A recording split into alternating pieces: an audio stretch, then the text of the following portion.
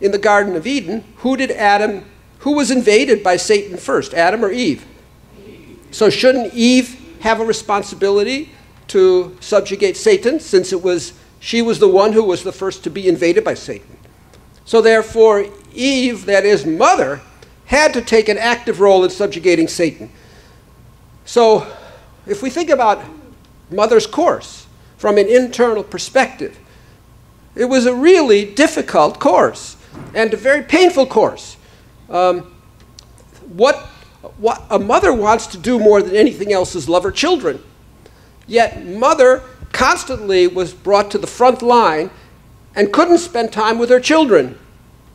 That was very painful to her, not be able to care for her children. Yet she sacrificed that because of her position. And she saw her children suffer. She saw her son getting bullied in school. She saw her daughters feeling neglected and acting out.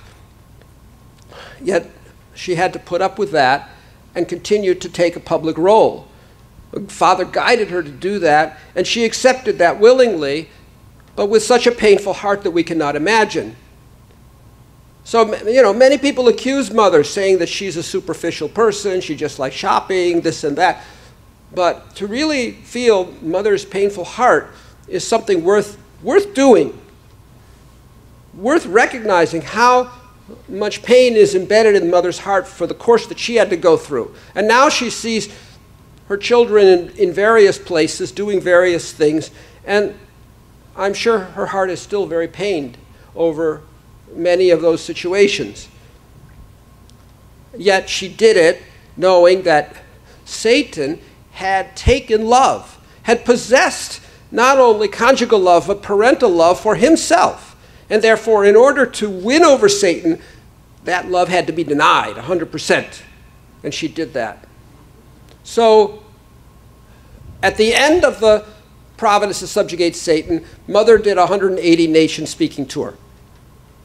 This was done in 1996. We all remember those days, right? When Father would be at East Garden with the video screen or the telephone, cell phone. He'd be listening each time to Mother's lecture, and then they'd be singing together afterwards for over the distance of the electronic space.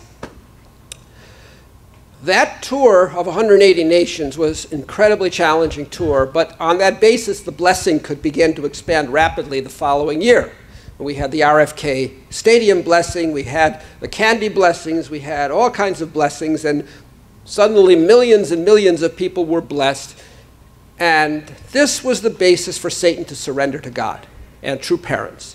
March 21st, 1999.